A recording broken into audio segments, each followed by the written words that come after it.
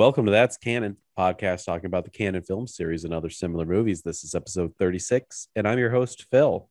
And I'm Greg. And Greg, we are at our first Chuck Norris film with Canon. That we are, yeah. And it's And the start of, from what we can understand, seeing some of those documentaries, a long and loving relationship between the actor and in Canon. I mean, do you think the actor Chuck Norris would ever turn down a film company? I think this is one of his first leading roles in a movie. Yeah, I think from what little I know, did Canon just were they the ones to give him his shot? Like, he was probably looking to break into the film industry as he sees what Arnold Schwarzenegger does, and I could do that. And he just probably was trying to shop himself around, and they were the one who gave him a shot. And he had a few other ones before this, like Lone Wolf McQuade and others, but this is probably the big movie that really put him on the public eye, right? For better or worse. Yeah, for better or for worse. As we'll get into. I mean, he's no Arnold Schwarzenegger. He's no Sylvester Stallone. He just, yeah. What do you think? We'll get into why, but what do you think Carlos Ray Norris, also known as Chuck, when you see him on screen, what do you think when you see him? Wet Blanket comes to mind. Mannequin comes to mind. He's just so lacking in charisma that you almost need, he probably thinks to himself, oh, it's an action movie. I don't really need to say a whole lot. I'm just going to be shooting guns and punching dudes. And this kind of movie really shows why, even though that is maybe on the surface what an action movie is in a lot of ways, you still need kind of character charisma. You need to be able to emote. And these are all things that the good action stars from this era all do really well. Even though they're maybe not talking a whole lot, it still somehow comes across on camera. And I don't know if I could put my finger on why, but whatever it is, Chuck Norris does not have it. And I find it so interesting too, because he was given a TV show. He was forced to act, right? He was forced on the American people. He was Walker, Texas Ranger for years, right? I think that show went on for like 8 years. A long time, yeah. Did that come after this? That was like a 90s thing, wasn't it? Walker, Texas Ranger was debuted September 25th, 1993, and ended May 19th, 2001. Yeah. I maybe that was just his niche.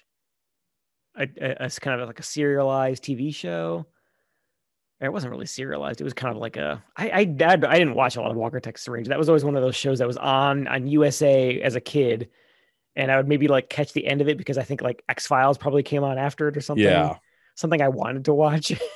The biggest thing that I remember from Walker, Texas Ranger is from Conan, the talk show host, and he would randomly play a clip of the kid saying, "Walker told me I have AIDS," which you'll hear right now. Attaboy is how you say it in Cherokee. Oh, well, pardon my French, but I'll be damned. Walker told me I have AIDS. Yeah. Oh, Haley Joel Osment, probably fresh off of his Sixth Sense debut, on an episode of Walker, Texas Ranger, goes, "Walker told me I have AIDS." Walker told me I have AIDS. Oh, Haley Joel Osment, no. I know, right? It's so weird. I guess that's just the kind of show that works for the Chuck Norris, I'll say, personality, but I feel like that's being charitable. I don't know. Let's start talking about the movie. We'll see why, but he just does not have action like the Arnold Schwarzenegger type action hero chops. Well, let's get into it. So the movie opens, we get that beautiful Canon logo, but it's obscured with the sounds of war coming from behind it, sounds of helicopters and gunfire. And I was really I guess I don't know if the word is impressed or shocked by how boring the beginning credits are. It's just names popping up, and like some of the other canon films, they had snazzy intro credits, or they did interesting things with it, like the Ninja series, right? Yeah, because I think the ninja movies, they the beginning scene starts with the credits kind of overlaid onto them, so that maybe, I mean, they could have done that here too, where they showed. I mean, they could have extended the scene that we got after the credits, where they're the kind of, it's like an action scene in the jungle. Just add a little bit more of that. Give me something to watch while I'm watching these names roll by. Yes. But as we finally get past all the names, we're in, I'm assuming, on location Vietnam. Yeah, that was actually one of the big pluses of this whole movie for me, is that they clearly shot, if not in Vietnam, but on location somewhere in Southeast Asia, because it looks awesome. It's very jungle, it's got that great jungle look to it. So I'm assuming they went somewhere. Yeah. But as the intro is going, it's just Chuck Norris somehow surviving explosion after explosion after explosion, but literally everyone else is dying around him as the Vietnamese are mortar shelling and Yeah. just mowing people down left and right. We have to talk a little bit about Chuck Norris's look, because you know how I think this is like a joke that people make about anime shows, where the main character just sticks out because they've got such a different look compared to everyone around them. They've got like colorful hair, Yeah. or some weird costume or something. Chuck Norris in this looks so different from the other like rank and file soldiers getting blown away all around him. Chuck Norris has his mop top and beard going on, totally I was- out of army regulations. I'm so happy you touch on that, because I actually wrote this down. It's like, question for Phil: would someone ever get away with having hair as long as Chuck Norris is in this movie If in the you were military? if you were just like standard issue military dude, uh walking around on base, you'd get your shit handed to you so quick for having hair and facial hair like this. Now, during times of war, I'm pretty sure they're lax, but there's no way that when he like returns to base, someone is going to be like, you need to get a fucking haircut, and they're going to shave his No. ass. Yeah, it's so. I mean, I guess it's that style, that kind of mop tops, like you said, that was stylish then. But yeah, there's no way. It's so, and it's also super clean and shiny Yes. too, nicely freshly washed. He definitely used his head and shoulders, while everyone else looks like smashed ass. They look like they're fighting a war, and it looks like Chuck Yeah. Norris is just there He just around got the out of the war. shower. Yeah. Like yeah, like you said, they're all gross and grimy and bloody and dirty and just greasy and nasty. And he's over here like, he looks like he walked out of a Head and Shoulders commercial. Yeah. He's like picking people up and running with them, and then realizing that they're dead, and he puts them back on the ground. It's like 5 minutes of Chuck Norris being the gallant, in quotes, beautiful hero, while people Yeah. just die around him. Um, I will Very say, cornball. at the 6 minute mark, Chuck Norris looks at someone, and I called him Buck Norris because I thought they were going to be buddies, because Buck Norris gives Chuck a thumbs up, Nice solid thumbs up. and Chuck kind of like nods at him, and then the dude gets blown away. Immediately after that thumbs up, we get just enough time to exchange that glance, like two hulking bros Yeah. nodding to each other. Yeah, you got that guy. And then he immediately just gets blown away. And that's what the Oh. intro is. It's just Chuck looking at people, them getting killed. I'm like, damn it, Chuck, stop looking at everyone. Stop looking at people. Is he killing these dudes? It just occurred to me that that part where Buck Norris gets shot, we were thinking like, wow, what a cool looking 80s dude. He's got a mullet. Yeah. He also is kind of stood apart from the rest of the guys, because he's got like a slightly different look going on. You think, oh, he's going to be a cool side character, and then the movie immediately dispatches them, and you never see them again. Yeah. Nothing. So many awesome side characters in this movie. You There's- hear a great line, a goofy line, and they just get dispatched with no afterthought. The intro is full of that. There's Yeah. as the helicopters are starting to land, the army is retreating. there's still like a Vietnamese infantryman in a bunker with a machine gun just mowing people down. Yeah. And Chuck is working with other army people, but they just get wiped away. They are cannon fodder. It's insane. And there's a moment after Chuck like lobs a grenade, which, okay, by the way, grenades don't work that way. Grenades, when you throw them, they don't create giant fiery explosions. No. It's like packed full of metal, and the metal shoots out and stabs you at high velocity. Yeah, they're little like, what do they call them? Pineapple grenades. We had the same conversation have had it in so many episodes because so many of these bad action movies do that. Where, like you said, they create these little pineapple grenades, create these giant fireballs. Yeah, it's so absurd. Yeah, and this one like destroys that whole bunker. Yeah. So Chuck overhand tosses. He never would have made it. Those things are pretty heavy. Blows up a bunker, and then he notices that there's 2 American army soldiers. They're getting razzed by the Vietnamese, and they're getting stabbed. Like the Vietnamese guy is just kind of just poking them over and over again. It's pretty brutal too. They're is like screaming and crying, and he's just like going to town with that bayonet. Chuck rips off 2 grenades from his chest, pops the pins, and jumps and explodes. And I was looking at my wife who was watching this with me. I was like, are you fucking kidding me? Did the movie just end? And then it was a dream sequence, which like okay, that's fine. Like he's having PTSD, right? That's sure, cool. Yeah. Maybe this was real and fictionalized recounting of something that Chuck went through. Okay, whatever. Yeah. But as Chuck awakens, we see his bare, grizzly, hairy chest. Yeah, for the first time, first of many bare-chested scenes we get thrust upon us. I will say this. I always thought Chuck Norris, maybe this is later years, Chuck Norris was kind of dumpy. He does have a physique.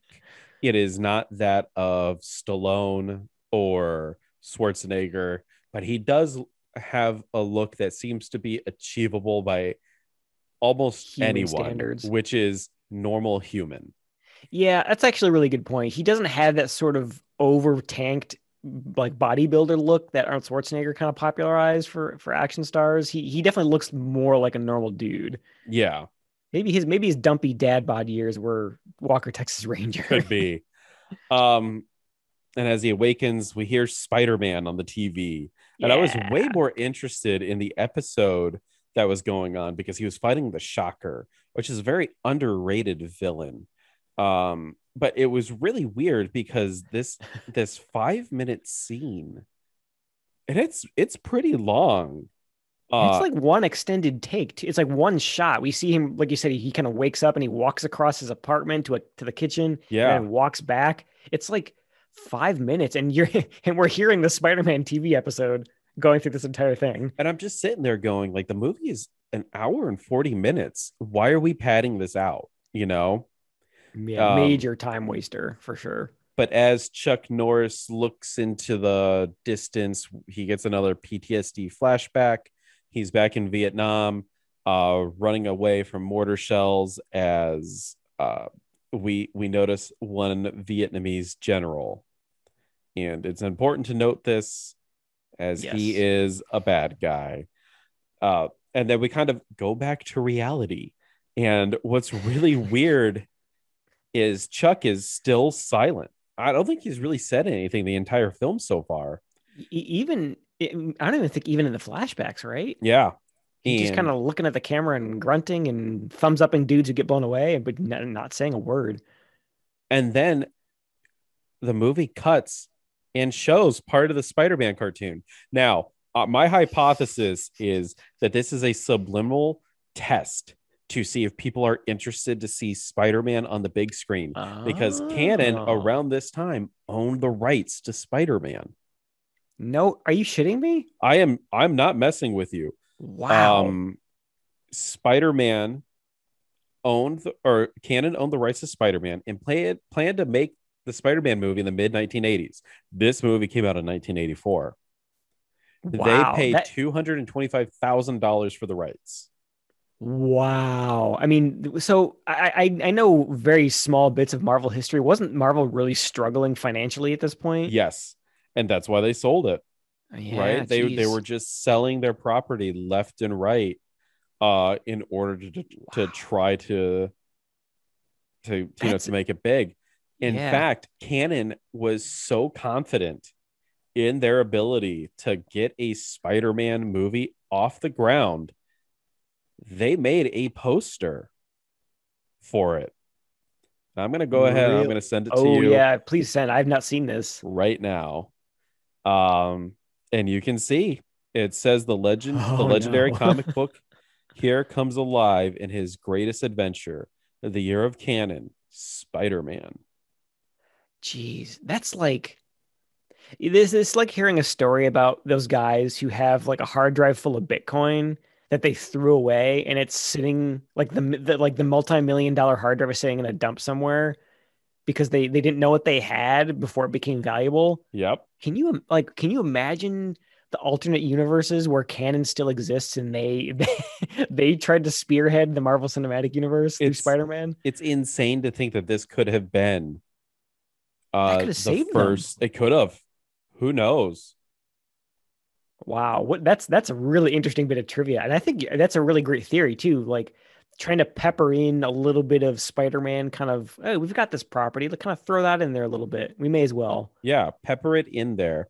Get people intrigued about the potential of Yeah, seeing Spider-Man on the big screen, yeah, because right? that's what something like this would do. It would do like kind of like in the back of your mind, like, oh, remember Spider-Man? Oh, I remember that TV show. Wouldn't it be cool to see that in the movie? And then you'd walk out of missing in action feeling sad, but then you'd be like, oh, Spider-Man, that's gonna come out soon next year or in 2 years. Exactly. You're onto something there, Phil. That's genius. So it doesn't end there.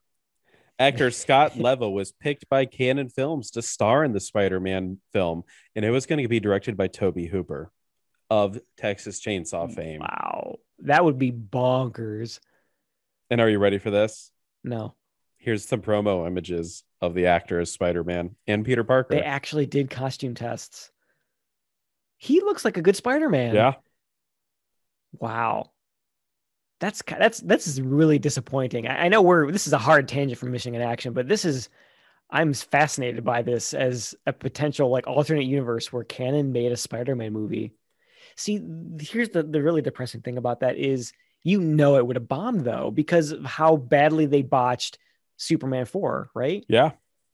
They would have dumped a ton of budget into it. They would realize that they're horribly ill-equipped. I mean, maybe Toby Hooper could have done something with it, but I feel wow. really bad for this Scott Leva guy because while he still has credits as a stuntman and stunt coordinator, this very well could have been his big break and it just Big fell break, through. yeah. I mean, imagine like while this could have easily been Superman 4, it also could have been like 1989 Batman. Like this could have been the start of that 90s era of comic book movies, like good ones potentially. Who knows? Yeah, it, Weird. it is extremely weird.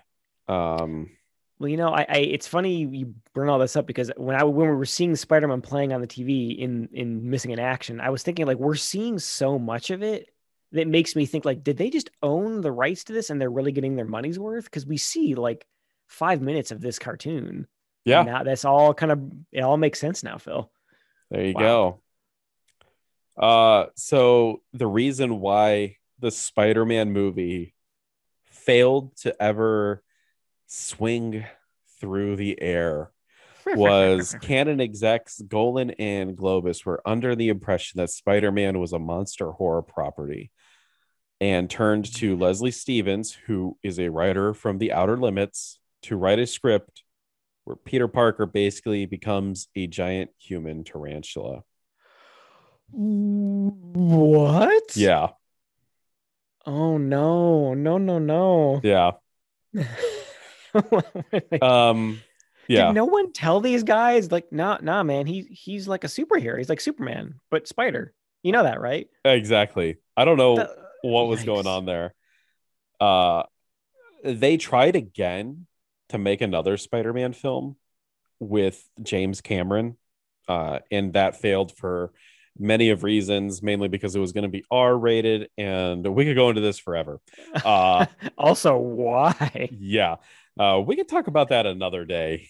Okay, last thing I'll say on that, I would love to see an R-rated Spider-Man movie where Spider-Man actually kills the crooks. Yes, it would be interesting to say the least.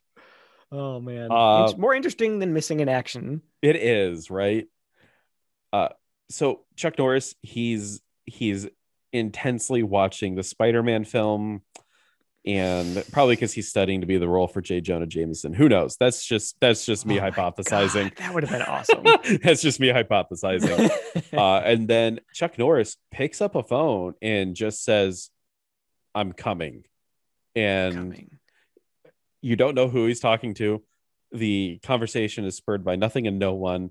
It's just a random piece of dialogue that doesn't make sense until the next scene, in which Chuck Norris is on a Air Force airplane, and I guess there's some like state senators talking, and they're going to Saigon to talk about POWs. And we finally figure out what Chuck Norris's name is in the film 15 minutes into it. It's Braddock. And oh geez, I'm amazed you remember that. He is firmly Chuck Norris in all of my notes. Very forgettable name. And these senators are disillusioned with Braddock, or Chuck Norris. We'll just call him Chuck. Disillusioned with Chuck because he looks like a normal dude who isn't in the army anymore, which is fine because he's not. Yeah. But they're going to go have some POW talks. Right. Yeah, they're flying to Vietnam because I guess there's like a whole issue of people are up in arms thinking that there's POWs still left over from the Vietnam War. I mean, this is years later. And I guess they're going to some kind of hearings with the Vietnamese government to sort of like put the issue to bed and say, no, there's no more. This is an official response from our government. We're done with it. And they're bringing Chuck Norris. Why? I think because he's going to attest to that there is still POWs in Vietnam. It's a really convoluted plot. Yeah. But as Chuck Norris leaves the plane, he meets James Hong. Woo! James Hong, 2 movies in a row. Yes. Which did you know that James Hong was born in Minneapolis, Minnesota? No. Yeah. That's awesome. What a like, dude, like more power to you. Like making a career out of playing any Asian ethnicity. He nails everything he's into. Yes. And he nails accents really well too. He's been in over 600 television and film roles. Man, what a boss. That's awesome. I was so excited to see him show up. You see his name in the credits too. Like, ooh, I wonder when he's going to show up. Yes. He's awesome. I love him. And there's some strife between Lopan and Chuck. James Hong, as they get off the plane. You can tell that Chuck is not interested in dealing with James Hong because he's like a Vietnamese general, I guess. Yeah, he's wearing a military uniform, so I assume he's some ranking military official. But it could have also just been like, I don't know if he was like the prime minister or something too. It was kind of confusing what his role was. As Chuck is walking to his car, he sees in the distance the evil Vietnamese general that he saw in the flashback, and then we got another flashback where Chuck Norris is getting tortured. He has a knife slit across his chest.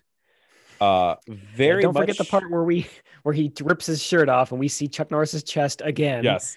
Yeah. He comes up and rips his shirt, cuts him. You don't see the cut. You just see the blood on his feet, but Chuck doesn't give him the time of day. He doesn't react to being cut.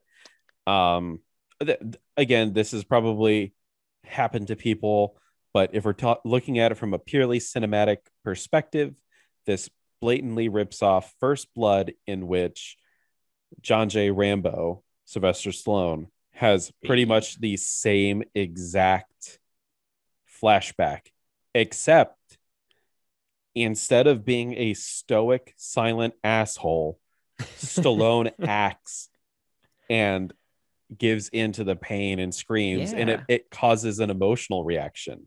Yeah, exactly. Like you don't want, even though it's like sounds cool on paper to have like, oh, I'm a badass action hero, even though I'm getting sliced and diced with a sharp knife, I'm not going to show any emotion. I'm just going to stare that guy down. Like that does not forge any connections with the audience. Oh, Unlike what exactly. you said, yeah, where you're emoting basically. You feel for Sylvester Stallone, I'm sure. I would be screaming. But yeah, Yeah. Chuck just kind of gives him the stank eye. And then we transition to like a state building, and they're having a news conference, and James Hong is essentially like, James J. Braddock is a war criminal. He wasn't a POW. We've returned all the POWs. Braddock was essentially arrested and put in jail, and they bring in some farmers from Vietnam who have given sworn affidavits that James J. Braddock is a war criminal, and this causes Right. Chuck Norris to like look them in the eye, and they all like meekishly stare down as if admitting their guilt. Yeah, what was that? What was that like? I mean, not to say anything about him just standing up in the middle of this hearing and walking over to these people and no one does anything about it. But was that them?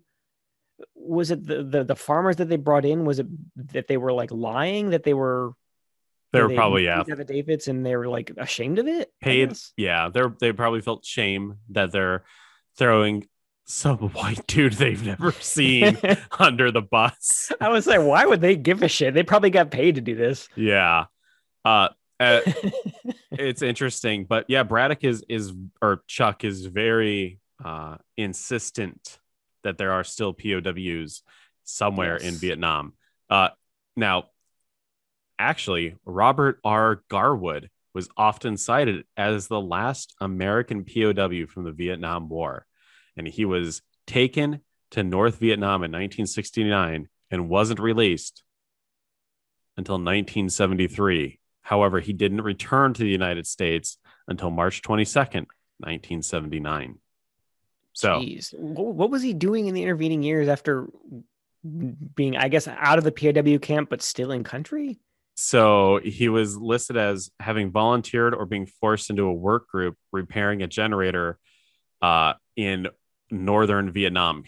He was not a POW.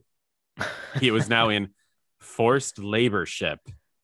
I was like, that sounds worse. That's tap dancing around the word slave, I think. Yeah, right. Hey, generators, you're gonna stay here now, right? Yeah, They said, pointing a gun at him. it's interesting, Jeez, but that's a long time, yeah. it is a long time. But back to the movie. Which is not nearly as interesting as actual history. Yeah. So after Chuck does the awkward stare down, we get this. They go to like a party where Chuck essentially threatens every Vietnamese person he sees with death. um, it's very. I won't say it's anti-Vietnamese, but maybe it was just the state of America and filmmaking at the time. But I find it odd that they don't have a Vietnamese character that Chuck works with, kind of like creates a bond. At first, he mistrusts them because of the Vietnam War, but over time, they learn to work with each other and enjoy each other's company. Exactly. Someone to help Chuck Norris kind of get over this kind of like prejudice that he probably has against all Vietnamese people that he came in with, and just like showing him kind of getting over that by having someone, like a buddy who he trusts and helps him out and sacrifices himself. Maybe you need that in a movie like this to kind of have Chuck Norris grow, but nope, he just hates everyone. So Chuck is going up to his room with one of the women state senators. I thought she would have played a bigger role in the movie, but she's really only there to supply like two scenes, which is the two scenes that are coming up. So Chuck Norris makes a spectacle of going to her room because he wants to make sure that people know that he is going to be in there, right? Yeah, there's like two kind of like goons who kind of tail him back to the hotel. He wants to make sure that they saw him go into her room. And that's where Chuck gets down into his underwear. And the woman's kind of like, I only wanted to have a drink. And then Chuck gets into his tactical gear and he's like, I'm going to do some night investigation. Ensues like the worst Hitman Assassin's Creed moment that just takes way too fucking long. Forever. Yeah, I mean, it's like it was cool for a couple seconds when you see, because it was clearly a stunt guy kind of scaling the outside of these really nice old facades buildings, but it just goes on forever. And nothing happens. He's successful. Any opposition that he meets, he beats it with no issue. No effort, no risk, really. Like that's why there's no risk, because he just does everything so effortlessly, so there's no tension. As he's scaling the scaffolding or the building, he eventually fucking gets off the building and sneaks into the Vietnamese night, where he gets to a compound of James Hong, as he definitely sneaks in. What I love, though, is that he's dressed in like black. He's in his tack gear, right? Yeah. But he has fucking blonde hair. So he looks like a shadow, except for his face. this floating blonde-headed, blue-eyed dude. Yeah. It's so weird. I understand you don't want to hide your action star, but come on, for like a few moments you can do that. Chuck probably didn't cost that much money. No, like put on one of those like a black cap or something, or put on some grease paint, something to try and, disguise that bright blonde hair of yours, but no.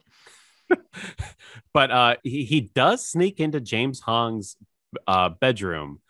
And at this point, Jackie looks at me and she says, I think the movie should be called Missing the Action, because this is boring. Oh my God, that is genius. Yes.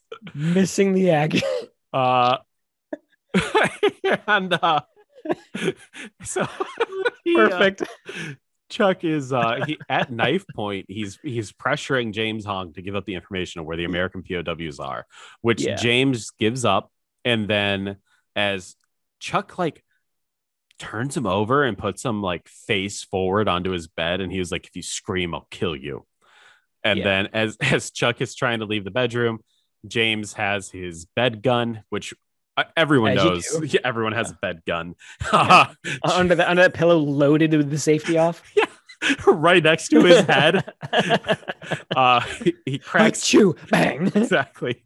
He cracks a shot at Chuck. He misses. Chuck throws the knife and kills him. I was so shocked that James Hong dies so quickly in this movie. Too. I thought for sure he would be the big evil bad general who is, behind the whole thing, hiding the POWs, and it's such a waste. He's such an awesome actor. It is a waste. It is a waste to introduce your villain literally 10 minutes ago and then just kill him. Yeah.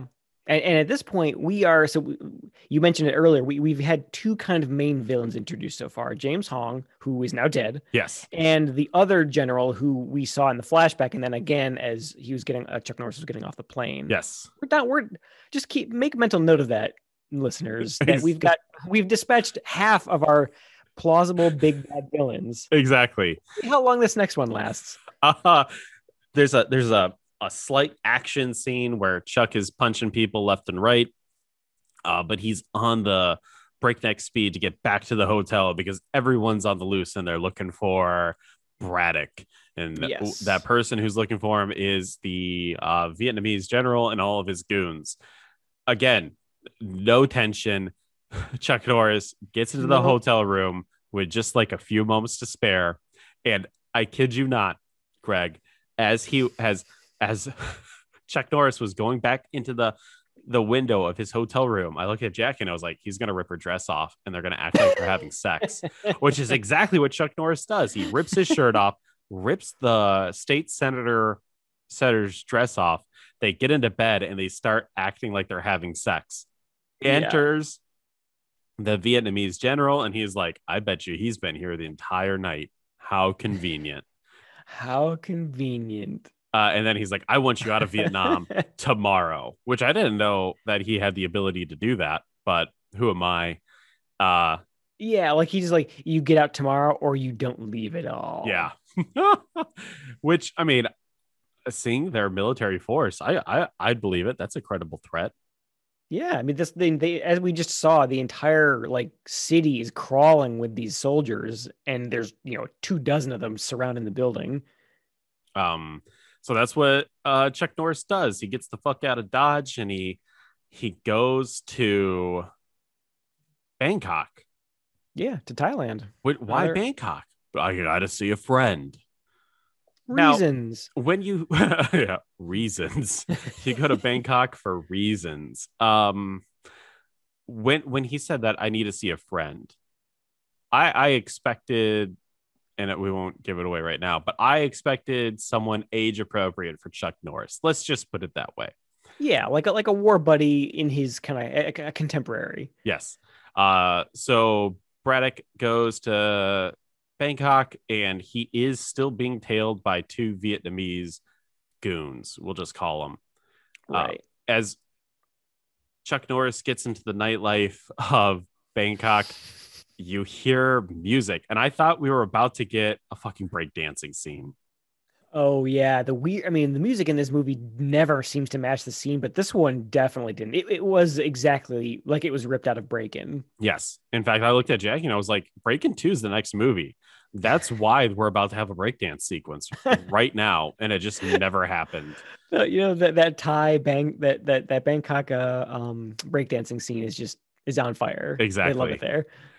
Braddock is going from bar to bar, paying off barkeeps to find Jack Tucker, his American friend, we'll say.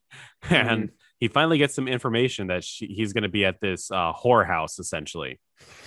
As Braddock is walking through the streets of Bangkok, he doesn't hail a taxi. A taxi just appears out of nowhere, and Chuck just gets inside of it as if he called for the taxi. Yeah, right. Like I guess good timing, maybe. But yeah, it looked like it was called for him. It's one of the Vietnamese cronies, and he's got a newspaper pistol, and he tries to shoot Chuck Norris. Chuck Norris is able to essentially beat the shit out of him while they're driving. He crashes the car into another car, and Chuck kills him by like snapping his neck. But Very what I easily, loved was this gag.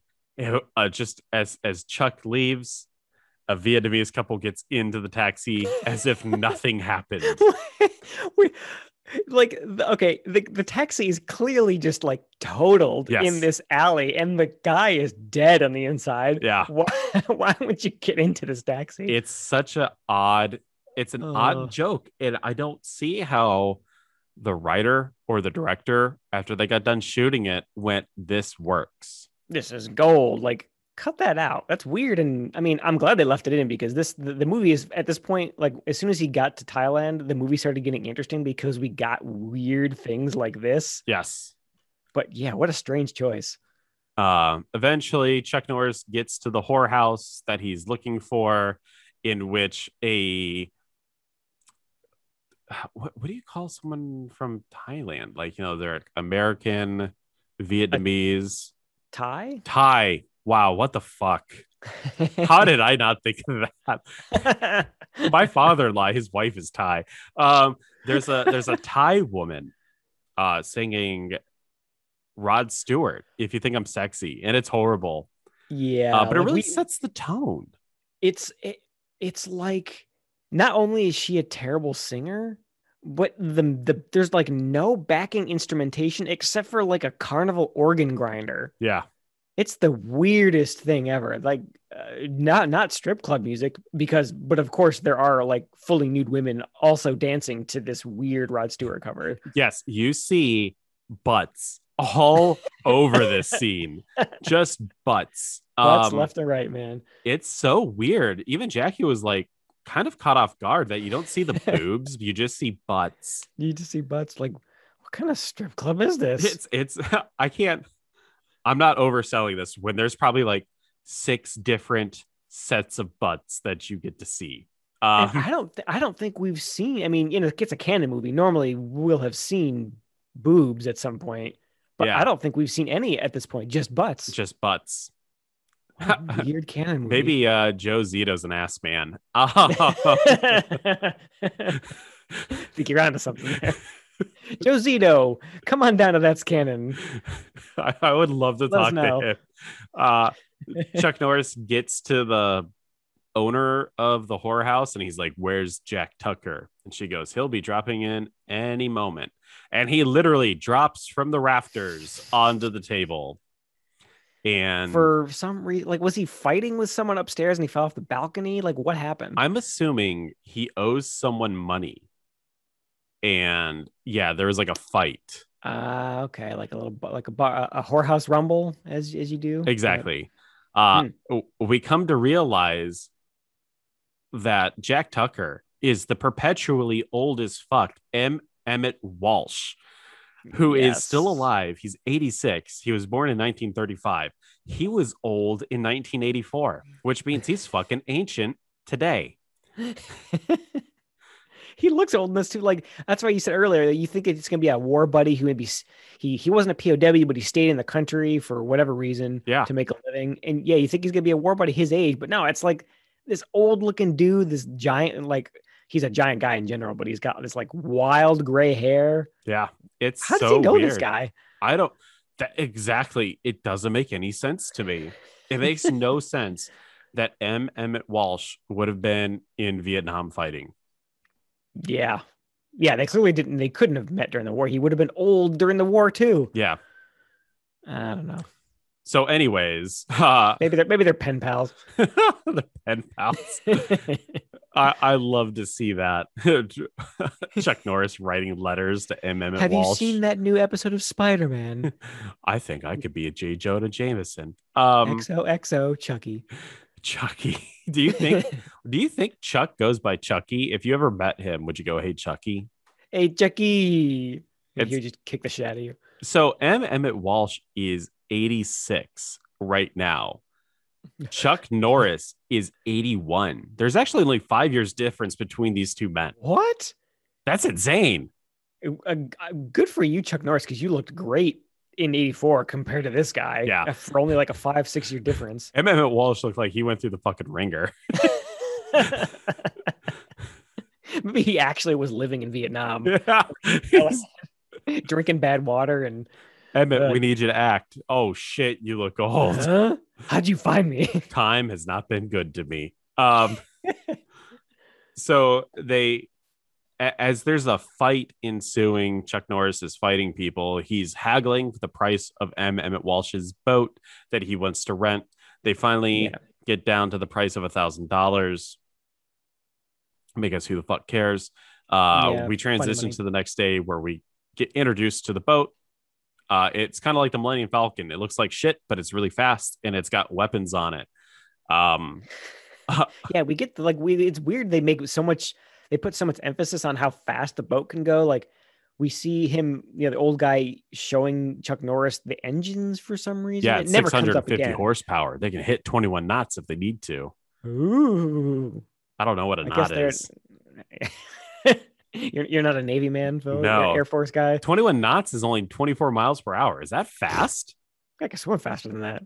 That's insane. That seems really slow.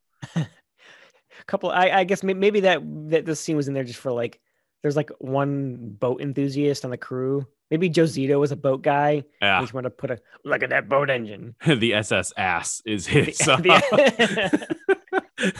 The SS apple bottom. Apple bottom. Because he would have more, he'd be a little more highfalutin because he's a Hollywood director. He's SS apple bottom. Poor Joe Zito. So as Chuck and Walsh are talking about the boat, they come to the conclusion that they're going to need more weapons and another smaller boat. Well, I guess because he says like the big boat is to get from Thailand back over to a spot on the Vietnamese coast. But then I guess where the POW camp is, it's up like a river delta. So he needs like a dinghy or something to get there. So that's what they do. They go into the middle of the night to find a Kevlar reinforced dinghy that can withstand a man wildly shooting an AK-47 at it. At like point blank range. Yes. Chuck Norris gets into the boat and he arms the M40 assault rifle. I'm joking. That's so awesome. And he starts to haggle with the owner of the boat. As he loads the gun, he gets the price down to $1,000, in which Jackie goes, where the fuck is he getting all this money from? He's like, it's genius. Yeah, we saw the shithole apartment he was living in when he was watching Spider-Man. Mm-hmm. Where is he getting all this money from? Is he like Harry Potter where he lives really meager, but he's got like a vault of gold, Vietnamese like war gold, Vietnamese gringotts. I don't know. It's really weird when movies like this start throwing in scenes of haggling, because it happens again. Yeah. And you're just kind of like, why the fuck do I care about this? I don't even know how Chuck Norris makes money right now, let alone like there seems to be no tension in the haggling. Like he's not at risk of not getting the tools he needs. He just throw $1,000. No, $12,000. Fine, whatever. Yeah. It's like no problem for him. It's not impressive and it's not cool. But anyways, you know what it reminded me of? That scene in the new Mortal Kombat movie where Sonya Blade is haggling with Kano about how much she's going to pay him to go along with their thing to the desert. Yeah. And he's like, and Kamel's he's like, where'd you going to get all that money? She's like, I don't even got that money. I'm not going to pay him. Yeah, exactly. It's like, we needed a scene like that where Chuck Norris is like, I ain't got no money. Yeah, he's not going to get paid later. He's like writing bogus checks. The check's going to bounce anyway, man.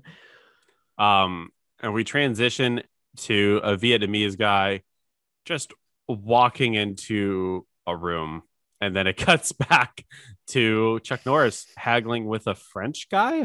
He needs a long range helicopter as opposed to a short range one. I don't know the difference. And it doesn't really matter. He hires a helicopter. As Chuck Norris goes back to his hotel room, that random Vietnamese guy is actually hiding inside of Chuck Norris's apartment. And in the armoire. I will say this, when Chuck Norris throws him out of the window, because he dispatches him extremely quickly. Yeah, of course. The stunt double hits his head on that like tin roof. Yeah. Really hard. Like it hits out like it was. Yeah, I'm glad you brought that up. That was a great stunt. And you see him jump through what I assume is like sugar glass. He does like a roll on the roof. He's like on the second floor, and he hits his head like on the roof and the gutter on his way rolling off the roof. It looked really painful. Yes, but it was an awesome stunt regardless. As he dispatches it, Chuck Norris looks out into the distance where he sees the evil Vietnamese general. Yes, who has a crony with him who has a grenade launcher, and they shoot a grenade launcher at Chuck Norris, and he deftly dodges the explosion. Which, I mean, we say explosion, it practically blows the whole second floor off of this hotel. Yeah. And yet somehow Chuck Norris comes out without a scratch. But there's people on the streets literally like holding their face, blood pouring out, freaking out. Writhing in pain, screaming. They're wounded kids. Yeah, I was about to say, there's like really horrifying. There's like dead kids and stuff. Yeah, it's like Jesus movie. And Chuck he has a little bit of dirt on his chest. Yeah, he's just like, whoa, that was a close one. The Vietnamese general, he's like, I'll do it myself next time. I'm like, why don't you just go over there and finish him right now? He's probably like half deaf. He should be anyway. Yeah, it's insane. Chuck Norris surveys the carnage and thinks to himself, nothing, because Chuck Norris is just a vacant drone in this movie. Well, that's like, I feel like we aren't harping on that quite enough, because through all these like action scenes and the subterfuge, the sneaking around scenes, his facial expression is just, I said the word mannequin earlier, but that is a really great way to describe it, because he just does not have any kind of facial expression whatsoever. Yeah. He doesn't look like he's ever in pain or he's exerting himself or he's not even pissed off. He just kind of like straight faces it the whole time. Yeah. I don't get it. I don't get why. I mean, he must have been just so dirt cheap. I guess, what wouldn't surprise me is if Chuck Norris was so full of himself that he demanded that that's how his character should be, like super stoic, nothing gets to him, nothing rattles him. He doesn't show pain when he's getting tortured. It's kind of like Steven Seagal. It's just, he's so boring. Yeah, because they're so boring because they try to be so tough all the time. And compare and contrast that to John McClane in Die Hard. Yeah. Who is constantly getting injured and screaming and in constant pain and constantly pissed off. Like, and we talked about earlier, like that endears us to him way more than just some no emotion badass who doesn't think or feel anything. It's still, yeah, it's really weird because after the carnage, Chuck Norris goes back to the whorehouse to get Emmett Walsh, who has two naked Thai women laying on him. You get to see their butts, and he seems really excited. He's like emoting, right? Because he's seeing the butts. But for some reason, Chuck Norris just doesn't do anything. No, he's not like. That's another one of those things where like he should be kind of like, oh, you crazy old man, like kind of like chuckling to himself or pissed off that he's wasting time. Just give us something, Chuck Norris. How are you feeling in this scene? Yeah, no, we're never gonna get that. And we do have multiple Chuck Norris films to get through, so now we can see if he ever does emote. I'm kind of worried after this one. Have we seen all of what Chuck Norris has to offer from an actor standpoint with just this movie? I'm kind of afraid that we have. I think this is the worst Chuck Norris film I've seen. Oh, is it? Yeah. Well, so that's good. Then maybe he comes into his own a little bit more.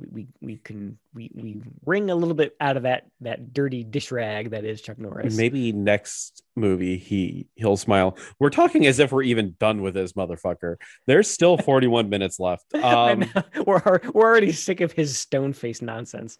And after Emmett Walsh and Chuck Norris regroup, we get the world's most boring chase scene that involves them getting to the boat while they're on the docks. Chuck Norris is knocking Vietnamese people into the water and causing mayhem. I almost do believe James Hong at this point that Chuck Norris is a war criminal and should pay for his crimes against the Vietnamese.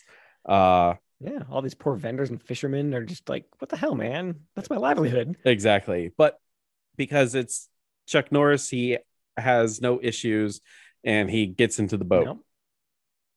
Nails it. And they sail off to get back to Vietnam, in which Chuck Norris gets back into his army fatigues and he has his headband kind of like Rambo. And he arms up to get the POWs, at which Emmett Walsh realizes that he needs to join Chuck Norris on this adventure, even though he was only hired to drive the boat. So they get into the little pontoon boat and they start to sneak in to Vietnam. Oh, go ahead. We missed something. Did we? During that boat scene, that's when the other bad guy dies. Shit, that's right. It happened so quick. Right? Okay, yeah. So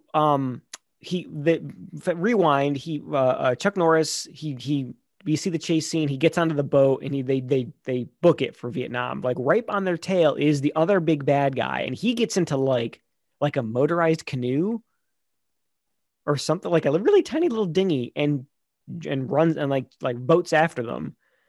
And then we get a scene overnight. Well, I guess it's a long enough way to Vietnam. They're on the ship, and the other big bad guy, the evil general from the past, jumps onto the boat, and Chuck Norris just kind of stabs him with his own knife.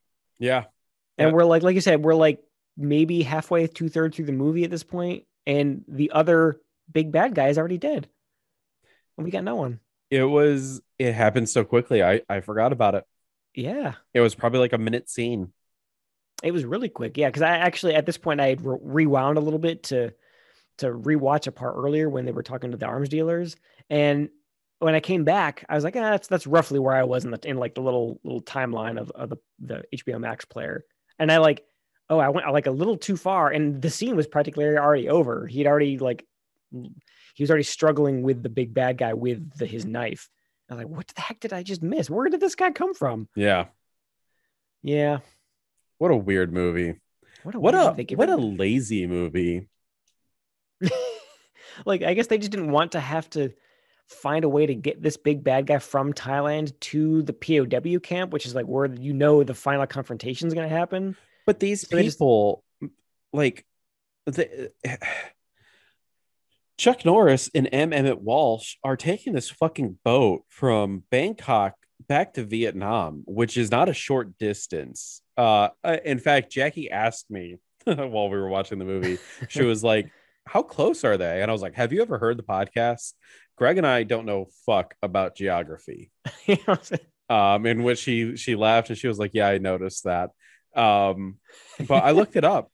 It's not a short distance, and yet they get there in the span of an afternoon. yeah, like one overnight trip. That's it. I mean, actually, okay, I'm looking at the map now. They would have to sail so far south past Cambodia and then up and around. I think they said they was in North Vietnam where the camp was. So like they're going way around that peninsula up into the South China Sea. Like that's on a little stupid dinghy boat like that. It's got to be at least like a week's travel. It's yeah, but time is mysterious. It's movie time. Maybe that's why we got that stupid shot of how fast the boat can go. So Maybe they're just like going like warp speed over the water with that really awesome boat that he's got. warp speed. I wish this was Star Trek. Oh, But anyways, yes. So now we still have around 30 minutes, and both of our main bad guys are dead. yeah. So weird. Well, all I mean, we talk about how little tension there is so far, but now that they're gone, like who is he? Like there's no one left for him to fight except for faceless like no name henchmen. Exactly. And And that's that's what pretty we much what get we get. for 30 minutes. And we don't have to go beat by beat here because that's essentially what it is. Chuck Norris and M. Emmett Walsh, they take their dinghy into Vietnam, where they come upon a Vietnamese guy. Chuck Norris starts fighting them hand to hand because they want to be stealthy because they're going to save the POWs, right? Of course, yeah. And he's dispatching a few Vietnamese people, but M. Emmett Walsh gets scared and he shoots one of them. And he's like, sorry, Chuck. But it doesn't really matter because there's only one other boat of Vietnamese people and they just blow it up. Yeah, with another one of those super grenades that Chuck Norris seems to carry with him. Exactly. So now we finally get to what you think is the big set piece of the film, which is Chuck Norris getting to the POW camp. Right. I have to say the action here is pretty decent. We see him sneak around and he's planting C4 on different huts and different areas inside the POW camp. Right. And then, the action kicks off as all the explosions are going off. And then it starts to turn lazy again, which is just Chuck Norris kind of just aimlessly walking around shooting Vietnamese people. Yeah, like you say, that word lazy really sums up this because he's not very kinetic in these shots. They just cut back and forth between him walking and shooting his machine gun and spraying it around aimlessly. Yeah. And then just like interspersing that with guys like random Vietnamese soldiers just kind of getting hit and then flopping around and dying. Just all no name people. The setup was so good, and I thought they were going to do more with it with the C4, yeah. but they just blew all the C4 immediately. Right away. And I will, like you said, I will, granted those explosions were awesome. They were huge explosions. But it's, the payoff was just laziness. And at the end, after Chuck Norris is done slaughtering tons of Vietnamese people, With zero effort spent. He goes to the prisoner section and he realizes as he's freeing people, they're all Vietnamese people. And one of the guys is like, yeah, they took all the Americans like 3 hours ago.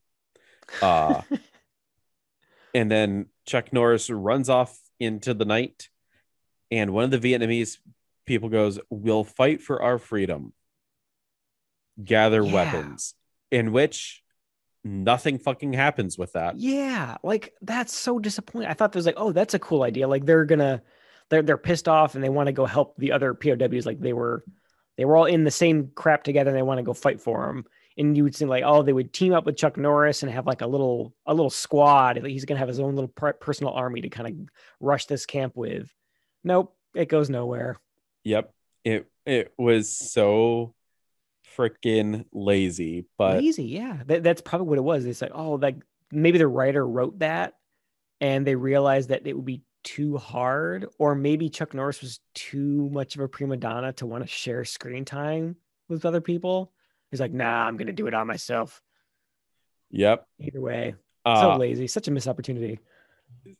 and then as easily as Chuck Norris got into the POW camp, he finds the trucks that should be like 3 hours away, but they're like right down the road. Did you? Oh yeah, that's a good point. They did say that like, oh yeah, they left 3 hours ago, and he catches up to him in a minute. Yeah, it's it's insane, insanely lazy. He got back in that warp speed dinghy and True. like compressed time, and then just like warped up to where they were. Uh, exactly. Now ensues, I guess, another just really by the books, super lazy action I, scene in which it involves Chuck Norris and Emmett Walsh in their dinghy going up and down the river, shooting at cars, the cars exploding, cars shooting back at Chuck Norris.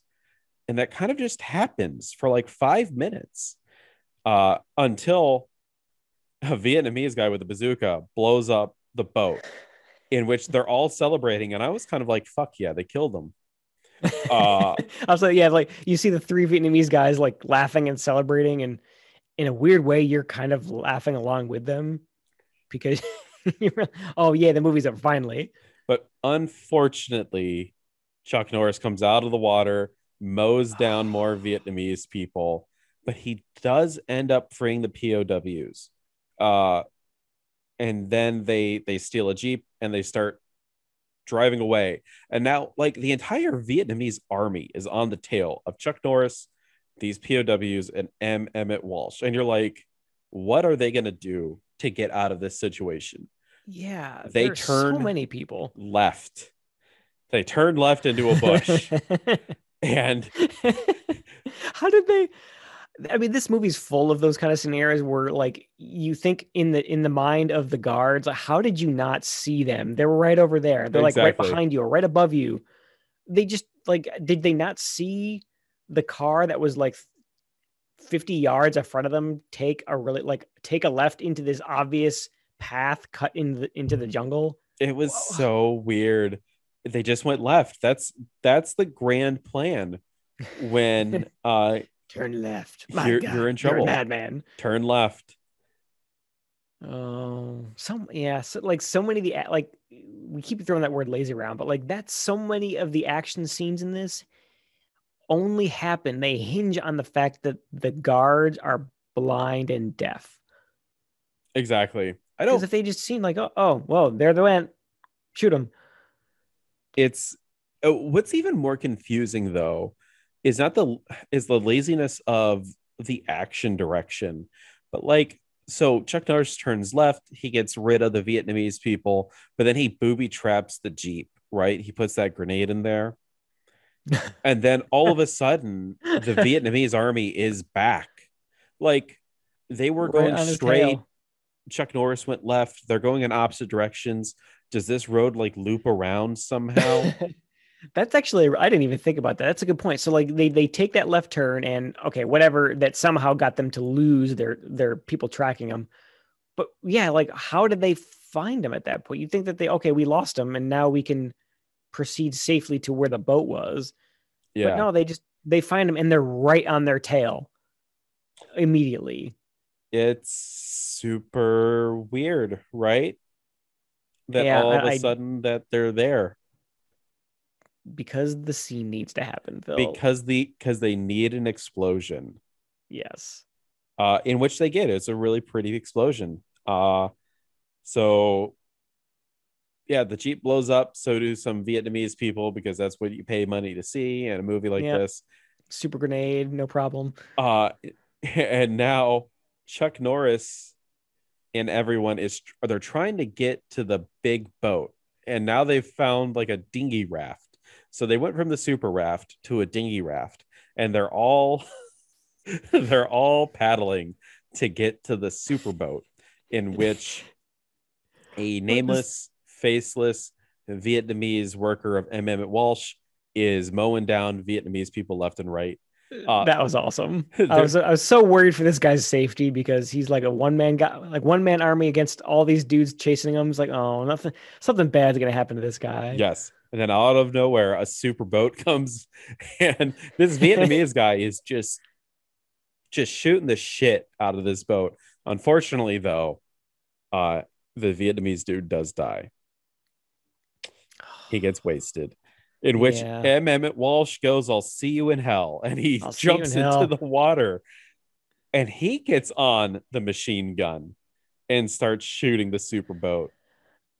I mean, again, such a lazy action scene, because we get more of what we got before, where it's just like footage of someone holding down the trigger on a machine gun and spraying like haphazardly into the air. Yeah. And just cutting back and forth between that and random guys jumping off boats, falling off docks, getting shot, falling down. It's so samey. It's not exciting. It isn't exciting, especially because at the moment that Emmett Walsh gets onto the boat, the helicopter that you forgot Chuck Norris hired arrives. And it almost seems like at the same time, the superboat and Emmett Walsh both blow up. Okay. I need to ask you about that. I did not. How did Emmett Walsh's boat blow up? I feel like we just cut, like they were shooting machine guns at each other, and then we just cut and it's already in the process of exploding. What happened? The ratio of dead Vietnamese to white people was hit, and they needed to kill a white dude. The movie's like balance just kind of imploded on itself. Joe Zito he's like sitting there with like a tally mark, and he's like, "Okay, that's 1,000 Vietnamese. Blow it. We need a dead white guy now." Sorry, Emmett. Wait, what? Yeah, exactly. They actually killed him on set. Because while you see the explosion, you don't see the aftermath. Emmett Walsh doesn't get like a final moment, right? Like he's basically like a main character at this point, and the last we see of him is filler footage of him shooting the machine gun. It literally could be the same. They could shoot him for like 10 seconds, and that could have been the 2 minutes of footage that they kept cutting up. That they keep cutting back to. Yeah, just different angles of him shooting at the same thing. All it would have taken was a quick, like, okay, Emma, here, stand at the machine gun like you're shooting it. We'll put the camera behind you. Okay, action. Now look concerned and swing your head around and look at the camera. Okay, cut. That's all you need. Put that shot in right before the explosion. Yep. And that would be it. Like him's like, oh crap, boom. Exactly. That's all it would take. 2-second shot. So Chuck Norris and the POWs, they're in the helicopter. They're flying back to Saigon. And do you want to say it right now? Yeah. Go ahead. So this is where we get our quote of the week, which I'll preface this by saying this was a hard movie to get a quote of the week on, because not only does Chuck Norris not really say anything, no one else really says anything interesting or funny or bad or weird either. I was thinking after watching this movie, I was like, what the fuck is Greg's quote gonna be? I was really worried, because our quote of the week, it came at the very end of the movie, and I almost didn't have one because I didn't have anything up to this point. It's like nothing funny or weird is said. Like there's weird things that happen, but it's all visual. Nothing that's said in the dialogue. So thank God we get a hammy helicopter pilot coming in to save the day at the end, both in the structure of the narrative and for our quote of the week. He said he turns around in the helicopter after they've taken off, and he says to Chuck Norris, he says, "All right, where are we headed?" And Chuck Norris, with no look on his face whatsoever, he says, "Saigon."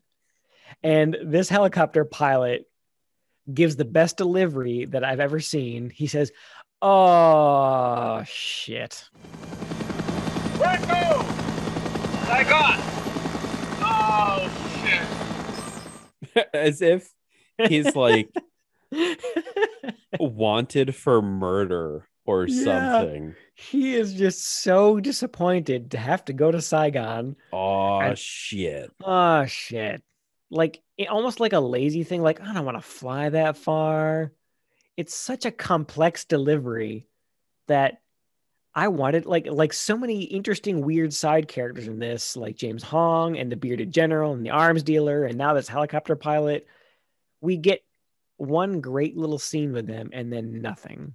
Yep. What so disappointing. But he came, he gave us a sweet quote, and he got out. It's oh shit. The quote comes at the hour 36 mark out of a hour 41 movie. So that says something about slim pickings.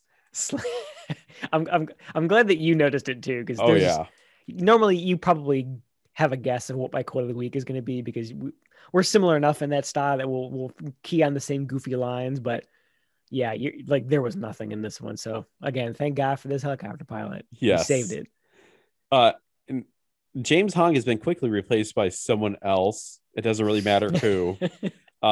As Charles Bronson's helicopter with the POWs lands. Wait. You said Charles Bronson. Oh my God. I wish. As I'm back from Vietnam. That would be amazing if it was Charles Bronson. They cast him as like the new Vietnamese general. I'm Vietnamese now. Oh my God. Oh no, even better if they just replaced Chuck Norris with Charles Bronson and didn't tell anyone and just tried to play it off like it's a totally normal thing. That's awesome. Chuck Norris got traveler's diarrhea. He had to leave. I would watch that movie. Chuck Norris with traveler's diarrhea.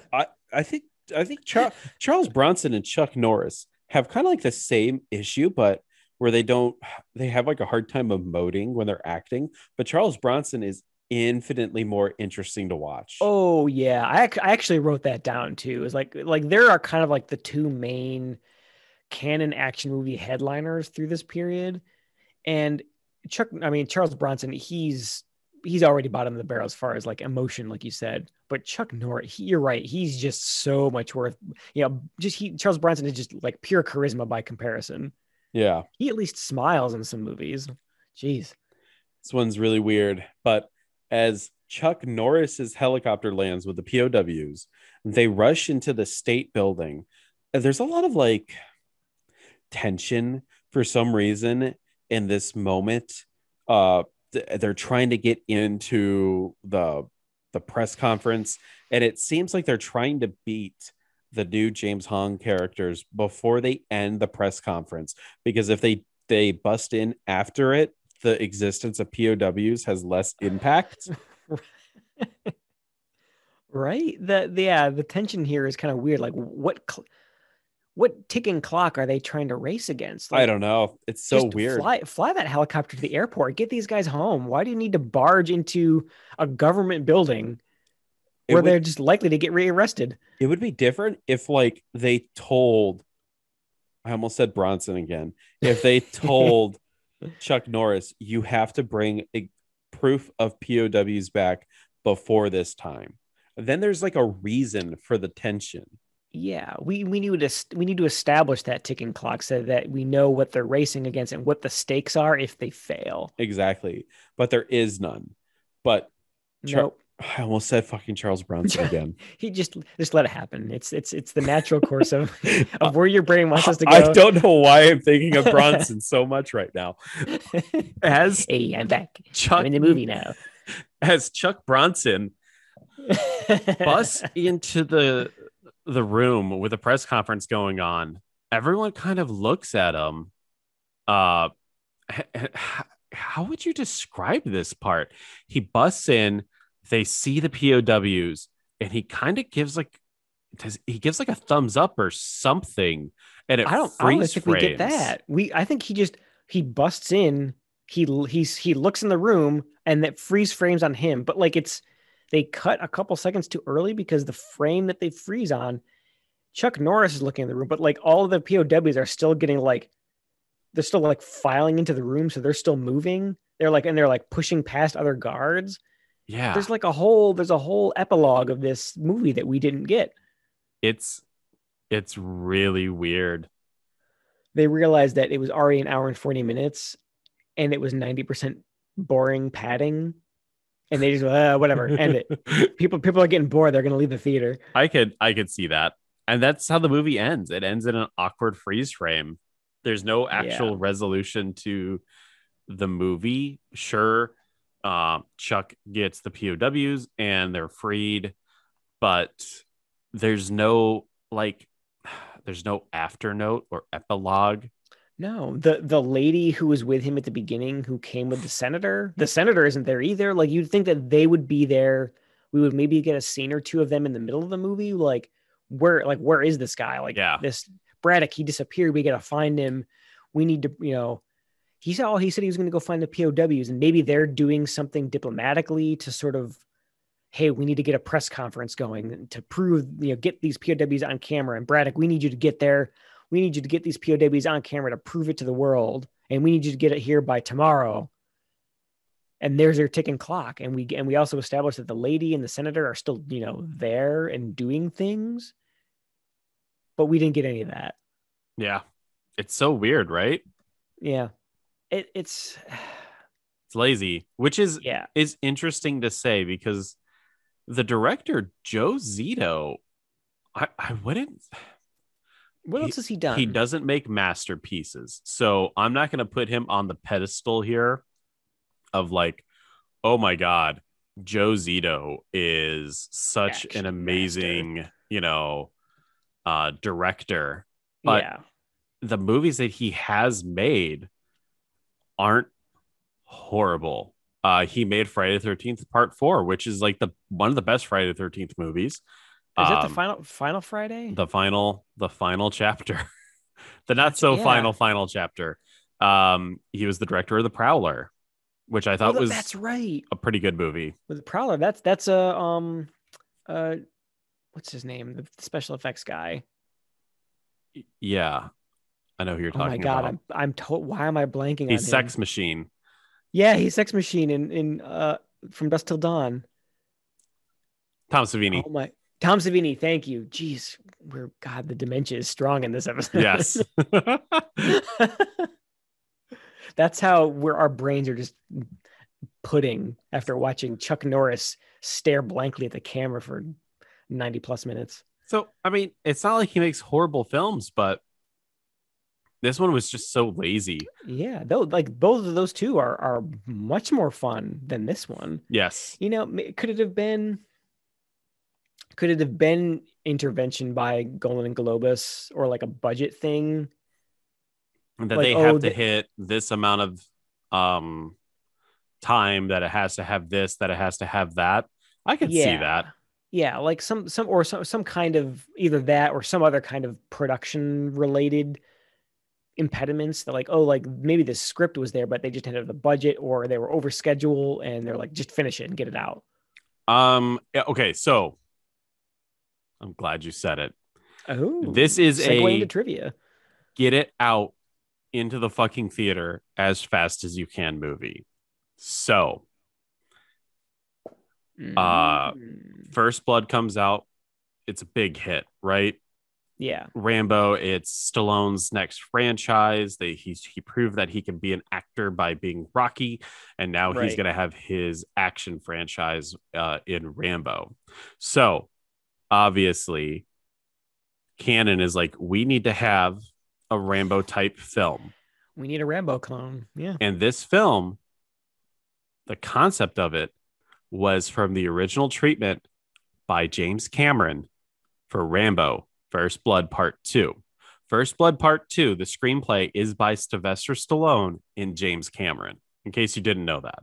Interesting. I did not know that. Huh. So the canon guys get a hold of this script treatment and read it and go, this is what the next Rambo film is going to be. We got to fucking do this. Get it out We got to there. rip this off, get it out there, ape on the, the damaged war veteran who's going to go back and get revenge. Yes, because there was multiple times in this movie where I'm like, this is like Rambo First Blood Part 2, but this came out before it. And then I read that the script essentially, or the idea of the script, got leaked. And that's so scummy. Yeah. And they ruined it too. So they were so hard on getting this movie out before Rambo First Blood Part 2 that, Greg, they even got the fucking sequel out before Rambo. What? So Missing in Action came out November 16th, 1984. Okay. The sequel, Missing in Action 2, the beginning, which is a prequel to this one, came out March 1st, 1985. That's what like 4 months? Yeah. And change? Jesus. Did they actually produce? Okay, so I mean, did they do the first one and the second one back to back and then just release them staggered, or did they actually like write, plan, produce, edit all that crap in that intervening 4 months? They made it back to back. Okay. Whew. What's interesting though is that Joe Zito isn't the director of both of them. What? Yeah. That is what? Okay, I'm glad my instincts were right, because I could tell that something weird was going on behind the camera, and that is a really weird. So they shot a movie and its prequel sequel back to back, same star, different directors, and that is really weird. Are you ready for this? I'm not. Missing in Action, the one that we just watched, is actually Missing in Action 2. Missing in Action 2, the beginning, is the first one. So they filmed both movies. They looked at them and they went, the second one will make more money initially. Release that one. Call it Missing in Action. And then take the sequel, Missing in Action 2, the beginning, or Missing in Action. Call it Missing in Action 2, the beginning, and release it as a prequel. That is absolutely batshit insane. Right? Why did they? Because this one has more action in it, I guess. Yes. So on a budget of $1.5 to $3 million, the movie made $22 million. That's pretty good. Bad return. Overwhelmingly negative reception from critics. Yeah. But was the first commercial success for Chuck Norris. Well, that does not bode well for Missing in Action 2 then.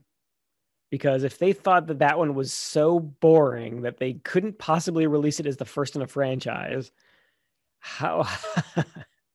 Uh-oh. We're in for a bad time. It's interesting to say the least, that's for sure. Norris went on to say about the film, one of the biggest thrills of my life came when I went to a theater to see Missing in Action, and all the people stood up and applauded at the end. That's when my character brings some POWs he's just rescued to a conference in Saigon, where the politicians are saying there aren't any more prisoners of war. Exactly. That's a very, and they all clapped moment. And they all clapped and carried me out on their shoulders. Yeah. Derek Adams of Time Out wrote that the film was so bad that it defies disbelief. It's xenophobic, amateuristic, and extraordinarily dull. Yeah. I agree with that. I mean, it was definitely one of those action movie formulas, those B action movie formulas where you get some explosions in the beginning and you get some explosions at the end, and there's a whole lot of nothing going on in the middle. Yeah. And that's pretty much what it was. It was a lot of those boring, like, I almost said Charles Bronson too. Jesus. Charles Bronson, yeah, he's sneaking around Vietnam and sneaking around Thailand, doing slow kills with no effort. I mean, yeah, Dullsville, USA for sure. It's something. That's for sure. Get, it is the perfect encapsulation of what canon is turning into, which is, we heard that this movie is being made by someone else. We need to make it first and quicker. Yeah, just they're cashing in on whatever is hot.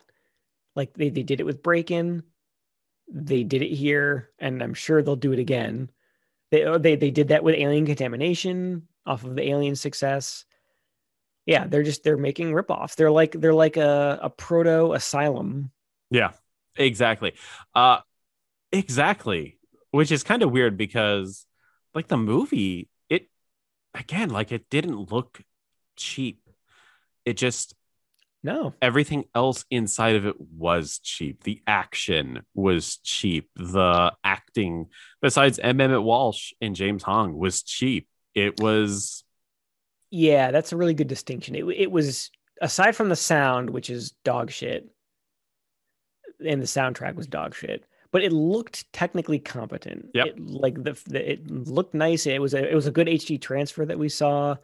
The explosions when we got them, they looked cool. Like, we never saw any boom mics or camera shadows in the scene.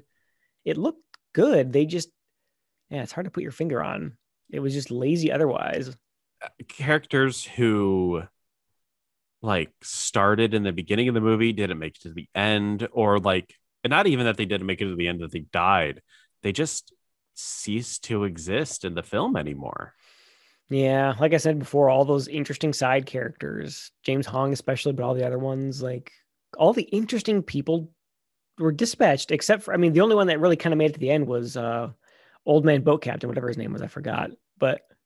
And he wasn't really that interesting. He was just slightly more, anyone's interesting compared to Chuck Norris. So yeah, I mean, I guess the only other good thing I can say about this movie is it was nice to see that they actually filmed on location. And I think I mentioned it before, like the even though it was in the boring middle parts, the part that all the scenes in Thailand, when he got there, like, those were some of where the weirder, kind of interesting, goofy things were happening. But it was nice to see that they actually, like, shot what was clearly somewhere in Thailand. They shot in the jungles of Southeast Asia. It, like you said, it looked, they spent money at least there. So it didn't look like a cheap set, or it wasn't like, somewhere in LA or something that they tried to make up look like a jungle. Yeah.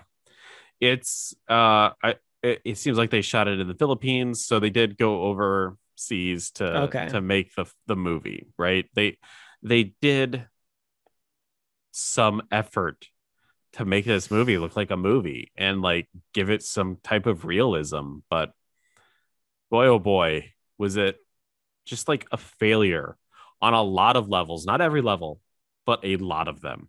Yeah, for an action movie, and I know we've said this before, but the worst you can be is boring. It's that rule goes doubly so for action movies. Yeah. And aside from, like I said, the beginning and the end, it was kind of, it was boring and hard to get through. And I know I say this before, the litmus test for me is how often I look at the timeline to see how much time is left. I did it a lot in this way, especially in the middle. So it failed that test. I mean, what would you give this out of 5? I mean, this is a solid 2. Okay, that's what I would give it to. I mean, there's for all the reasons we said, it was it looked kind of nice. The action that we got was nice. That will give it a 2 for me. So, did you enjoy Jean-Claude Van Damme in the film? Because he's in there. No. He's a soldier. No. Yeah. So he went from a weird, overly excited bystander in Break-In to a random soldier in this? Yes. Oh my God, Jean-Claude Van Damme. He is. You're trying so hard to get in those movies, buddy. You know, Keep camping out in Canon headquarters. someone's got to do it. He's putting his dues in. So I'll be Predator eventually, one day. yeah. So eventually he can become the blood sport, right? I'll be Guile in a Street Fighter movie one day. You'll see. I'll be something. I'm gonna make something of myself. It's definitely interesting because it seems like once you're in that canon family, they keep you in their wheelhouse because I mean, essentially that's what Jean-Claude Van Damme is doing, right? He's doing these low level things in the hopes that eventually he does get the scrap from he'll canon. break out. Yep. Which he does. Eventually, he does Bloodsport, which is a canon film. When did Bloodsport come out? 1988. Okay, so poor Jean-Claude. He's got a couple more years to go before he's got a couple more Soldier Number 5 roles before he gets to that. We're in 1984, so we've got like fucking 1,000 movies between here and there. Keep listening, folks. So I mean, after war, you really got to sit down, take a break, dance the pain away. And of course. Well, we're gonna walk down to Electric Boogaloo. As Breakin' 2, Electric Boogaloo is our next film. I think we were hot off of Ninja 3 Domination, which I think, like we talked about, was one of the bigger, more well-known cult classics that came out of canon during this time. And if that's maybe top 3 most recognizable, top 5, Breakin' 2, Electric Boogaloo, for the subtitle alone, has to be the most notorious, right? Yes. Oh, 100%. Everyone knows it. In fact, I was just watching a movie and they made the Electric Boogaloo joke. Yeah, it's one of those things like we talked about way back in our first episode. We were talking about what we knew of canon before starting the podcast. And I think that was something that we both mentioned, was the fact that the Electric Boogaloo as like a joke for a sequel subtitle it's in like the public consciousness now, like Use the Force and all those other kind of movieisms that even people who haven't seen the movie, they will know and laugh at that joke. Yeah. That's crazy. Everyone knows it. And it's also probably one of the biggest or bigger bombs. We saw the biggest, which was the Apple. The Apple, yeah, Jesus. This one definitely was, I think, a box office disappointment for canon, at least. But Breakin' 2, Electric Boogaloo, the 1984 musical dance film, reunites our heroes 7 months after its predecessor. So there's only a 7-month break between the first Breakin' and this one. Yeah, you can definitely tell at this point, how many episodes has it been since we did that? I mean, it's been a couple. Like we're definitely, as we move more and more into the canon golden years, we're compressing time. Like there's a lot of movies that are coming out every year. I mean, we've been in 1984 for like 5 or 6 at least episodes. So oh yeah. And let me take a look here really quick. I don't think we're gonna get out of it anytime soon. But yeah, we definitely have quite a few movies to go. Breakin' 2 is about this. All 3 main dancers from Breakin' are reunited, and they struggle to stop the demolition of a community rec center by a developer who wants to build a shopping mall, which I kind of get that they, not knowing anything about this movie, I kind of get why they want to stop the rec center from being built, but this is the 80s. Malls are fucking awesome, especially 80s malls. Just let it happen. I'm already rooting against you because I want malls. It's the 80s. I want that mall. How else are you going to get an Orange Julius? Exactly. Yeah. So that's our next movie. You can watch it actually free on Pluto TV and Tubi. It's there. Ooh, with ads. Oh. With ads. Yeah. It does say that it's on Hulu and Amazon Prime with a subscription. So I'm assuming that if you go to, prime.amazon.com and you want to watch it there, you'll be able to find Electric 2 Boogaloo. Electric to Boogaloo. Electric Boogaloo. Boogaloo to Boogaloo. Oh, geez. Well, Greg, do you have anything else?